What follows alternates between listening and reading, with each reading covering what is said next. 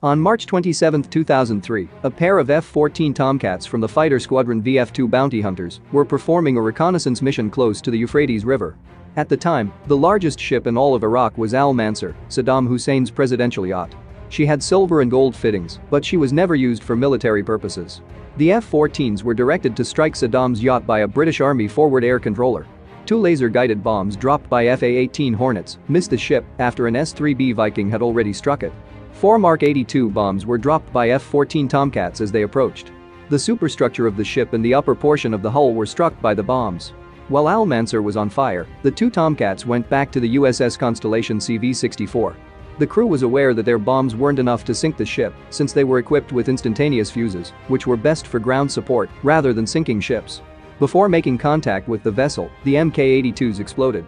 Al-Mansur was scrapped in Basra in early 2005 due to damage that rendered it useless.